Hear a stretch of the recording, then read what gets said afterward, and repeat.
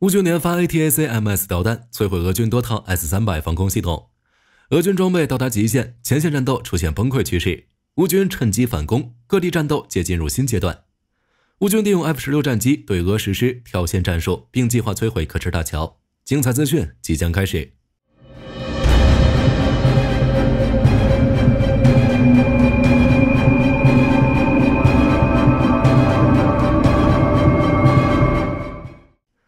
俄军前线装备正在被大量摧毁，战场局势有了新变化。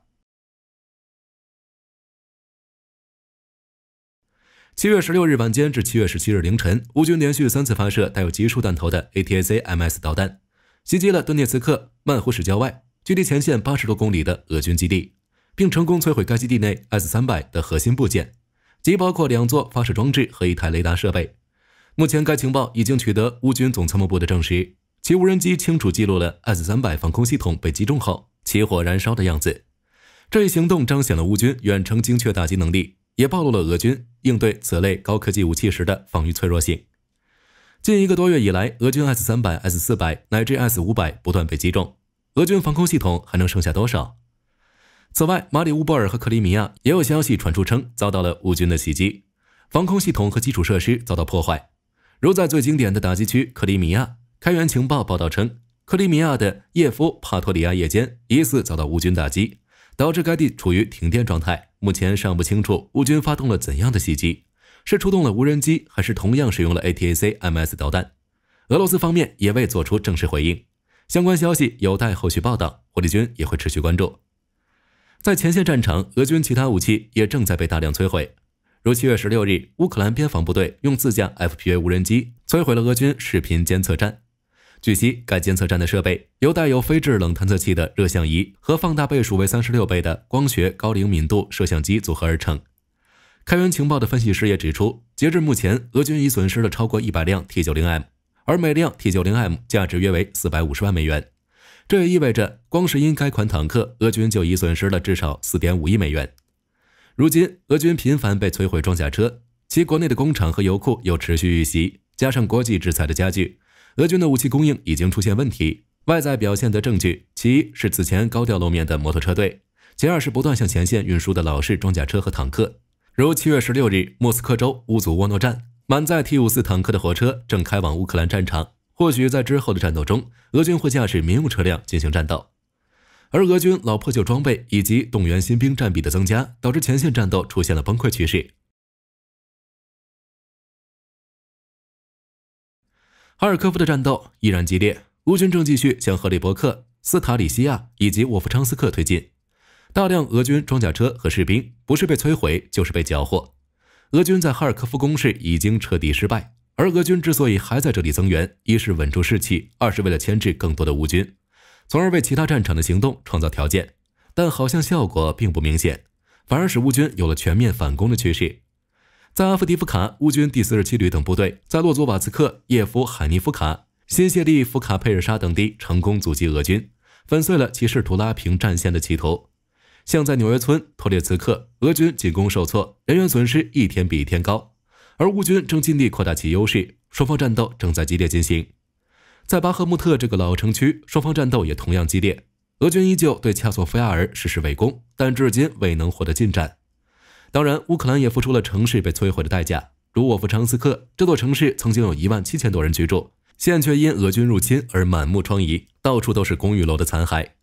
扎波罗热的乌罗扎因也是如此，由于遭到严重破坏，导致该地无法再进行有效防守。目前乌军已经撤退到更有利的阵地。在赫尔松地区，经过长达8个月的战斗，俄军至今仍未夺取克林基据点，反倒造成大量损失和伤亡。而被逼急后采取的焦土战术也是寸功未立。俄军第聂伯河集团在克林基的行动可以视为一次彻底的战略失败。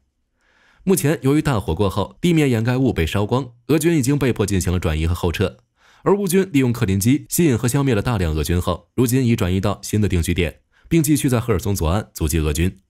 此外，在马林卡、新海利夫卡地区和库皮扬斯克、克雷明纳、莱曼地区，乌军也都有了不小进展。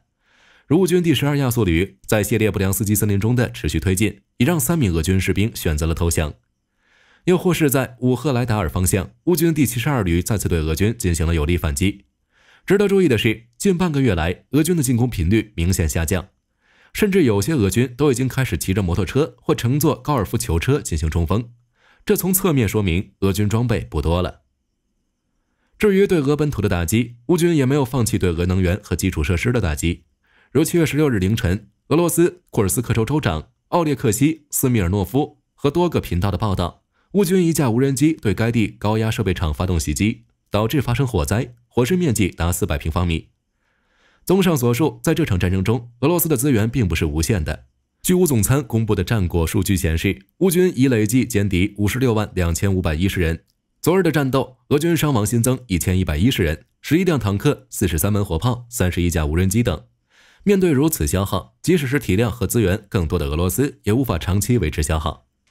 当然，乌克兰也有损失，但是乌克兰的战略是给俄军制造最大损失，直到停战预知的到来，让俄罗斯意识到无法获胜而撤退。对比之下，明显是俄军无法获得最后的胜利。随着俄军 S-300、S-400 乃至更先进的 S-500防空系统接连遭到打击，俄军局部制空权大大削弱，同时也为 F-16 投入战斗创造条件。如乌军可以利用 F-16、直升机等对俄防线实施跳线战术。目前战场上种种迹象表明，俄军既想暂停战斗补充自己的部队，也不想放弃对占领领土的控制权。因此，俄罗斯在加派增援的同时，选择了龟缩固守的战术，用长达1200公里的防御线来环绕着这片被占领的领土。其在战场的表现就是，俄军通过制造多个冲突点来分散乌军兵力，从而拖延战斗进展，也为俄军增援拖延时间。这对乌克兰而言可不是一个好兆头，因为俄军占领的时间越长，就会在当地越根深蒂固。而若选择从正面突破这条防线，乌军付出的人员和装备代价无疑是非常昂贵的。那有什么好办法呢？阻击俄军是必须的，既然无法正面突破俄军防线，那乌军可以选择跳过，直接来到俄军后方进行作战。当然，其前提就是拥有局部制空权，只有这样才能利用直升机等载具将乌军作战人员送到俄军防线后面，从而配合正面进攻部队一举突破俄军防线。而俄军不顾一切且频繁搜索和瞄准乌克兰空军基地，不仅是为了阻止 F-16 投入战斗，也是为了防止乌军获得制空权。那乌军获得制空权概率大吗？以前即使乌克兰每天都遭受空袭，但乌军仍能凭借少量苏式战机以及数量稀少的防空系统击退了世界第2大空军。而现在有了 F-16 以及北约各式防空系统的加入，乌军重新获得制空权的概率大大增加。而且执行跳线战术，乌军只需获得临时且局部的制空权即可。加上乌军现有的约70到80架直升机都配备了反制措施，可抵御地空导弹的威胁，进一步降低了运输乌军士兵的风险。此外，乌军在规划运输路线时，还可选择俄军防线相对较弱的地区，用直升机等载具在 F-16 的空中掩护下，将乌军班、排、连级作战单位以及所需的补给装备运送到俄军防线后，这些部队便可在散播谣言的同时进行游击作战，对俄军的仓库、后勤线、小股部队进行摧毁，从而分散正面突破乌军的压力。总之，乌军如果采用跳线战术，其将大大提升突破俄军防线的速度和能力。当然，若是北约盟友们能支援更多的如 CH-47 支弩干、A-10 这样的直升机和攻击机，乌军的胜算将更大。另一个值得注意的地方 ，F-16 投入战斗，俄军局部制空权削弱后，乌军正计划摧毁刻赤大桥。乌军对克里米亚的常态化打击，让此地一直是俄乌前线的焦点，而乌克兰重申了摧毁刻赤大桥计划。据乌克兰情报局代表叶夫亨耶林7月16日表示，无论用哪种武器连接俄罗斯与克里米亚的刻赤大桥一定会被摧毁，并且他和乌克兰情报总局局长卡里洛·布达诺夫都补充称，目前摧毁刻赤计划正在进行中。从2022年8月开始，乌军就开始对刻赤大桥进行打击，期间也曾多次导致刻赤大桥关闭。即便目前俄军的后勤运输已改用更缓慢的水运，但仍遭遇到了乌军打击。如今，无论是刻赤大桥还是克里米亚的各大水运港口，都已成为乌军无人机、导弹的打击目标。毕竟，对于克里米亚，北约援助的武器是没有限制的。此外，基辅方面还表示，乌克兰目前正在制定一项全新的海上国家战略，并于7月17日落实相关决定。泽连斯基在每日视频讲过中表示，乌克兰新海上安全战略考虑到了乌克兰军队发展的变革和安全创新，特别是在黑海地区。目前乌克兰正在与合作伙伴一起实施该战略。显然，乌克兰的海上战略首当其冲，便是针对克里米亚。接下来，乌克兰将如何实施对克里米亚大桥的攻击，或许已有了答案，让我们拭目以待。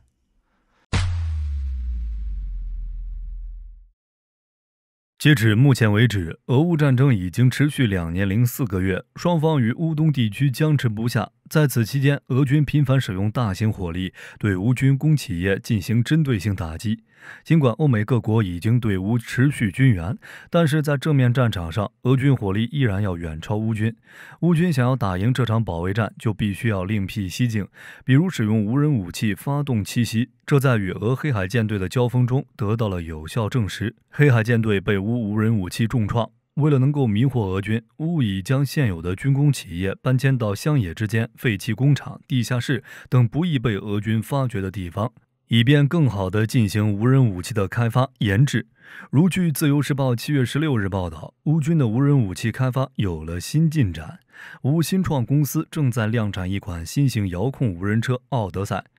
据报道内容显示，一辆奥德赛的价格仅为3.5万美元，它的原型车重794公斤，采用履带式设计，充一次电可以跑约30公里，不仅能有效救援运输任务，还能够搭载扫雷装置以及遥控重机枪。最为关键的是，奥德赛能够快速实现量产，只需要4天时间，就能够在简易的车棚里组装出一辆全新的奥德赛。综上而言，奥德赛成本低、功能性强、产期短，对于目前的乌克兰来说，绝对是一款优秀的无人武器，有望在未来抗俄战场上发挥奇效。据《自由时报》7月15日报道，7月9日，多架乌克兰 UJ-26海狸自杀无人机突袭了俄罗斯阿斯特拉罕军事基地。据悉，此次突袭的海狸无人机长 2.5 米，翼展3米，重量约为150公斤，可容纳的战斗部约为20公斤，飞行速度为每小时150到200公里。最大航程1000公里，可采用滑跑起飞或者弹射起飞，弹头为 KZ-6 型弹药，采用 GPS 加惯性制导。在机身结构上，海狸采用了特殊的前固定压翼加带舵面的弧线型后主翼加螺旋桨推进式布局，前3点起落架纺锤形的机身，尾部则是较小的固定式梯形垂尾，以及更大一些的带舵面尾鳍。它的发动机尺寸很小，采用了外露式安装，前压翼布局的优点很明显。由于压翼在主翼之前，固定压翼机器的涡流通过主翼上表面提供气流能量，增加机翼升力，推迟气流分离，提高大迎角飞行性能，改善纵向稳定性，会使海狸具有较好的升力系数和降落性能。乌克兰表示，一架海狸无人机的成本超过10万美元，但比起导弹价格已经非常低了。这对于乌克兰当前的处境来说，利用海狸发动自杀式进攻是非常划算的作战方式。此外，据乌媒先前报道，俄乌冲突导致乌克兰国防制造力量显著提升。2023年，无人机产量比上一年增加了100倍，可见乌克兰对无人武器的研发极其重视。目前，乌克兰的无人机作战策略已经在俄乌战场上取得了显著成效。最为突出的就是乌利用无人机、无人舰艇部队对俄黑海舰队频繁发动自杀式进攻，让其遭受巨大损失，以及对莫斯科发起的多次空中袭击，让俄军高层对乌无人机深有忌惮。2023年5月30日，莫斯科遭到自杀式无人机袭击，数座建筑物受损，且根据残骸和袭击照片可以确认，海狸无人机参与了此次袭击。随后7月30日，莫斯科中央商务区遭到无人机袭击，俄军被迫利用电子战系统对其进行干扰，导致无人机撞向莫斯科国际商务中心办公楼。仅过了2天，同一地点又遭新一轮无人机袭击。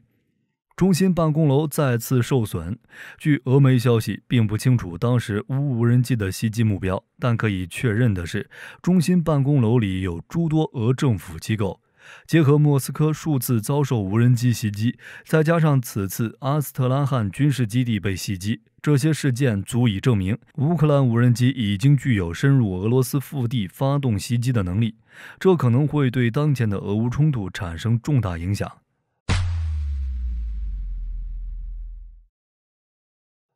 据美国军文网站7月15日报道，澳大利亚将斥资 1.4 亿欧元添购100架战术无人机，包括德国制造的向量无人机以及本土研发的直板无人机，预计将于2025年交付。向量无人机由德国量子系统公司研发制造，它是一款以电力驱动的中程无人机，最大飞行距离可达35公里。且它搭载了先进的人工智能控制光电传感器，能够将清晰的战场影像实时传输回指挥中心，可以为部队提供重要的情报支持。至于直板无人机，则是由澳大利亚 SYPAQ 系统公司研发制造的，是一款设计精巧的垂直起降无人机。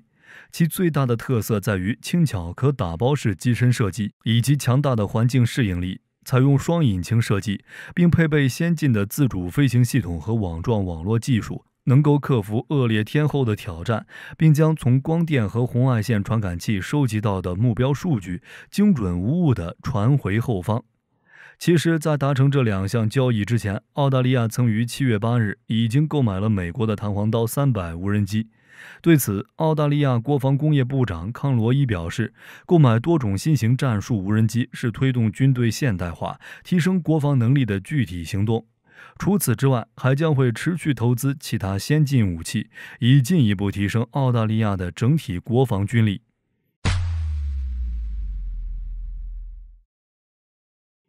据乌克兰军文网站7月14日报道，乌克兰开发商近日展示了一款名为子弹的新型无人机。此前，乌克兰一直把攻击无人机作为主要开发目标，而子弹却是一种具有防御功能的拦截性无人机。它由喷气式发动机驱动，专门设计用于拦截敌方空中目标。整体的规格数据尚不清楚，但是在外形上非常传统。它与乌之前制造的飞翼或压翼自杀式无人机的构造不同，更像是一种有翼的 FPV 无人机。这种类型的无人机有一个特点，那就是控制模式不够自主化，完全由模拟信号视频链路提供权限。无人机依靠传感器获取目标，在目标信号丢失时会终止任务。这种模式极易受电子战设备影响。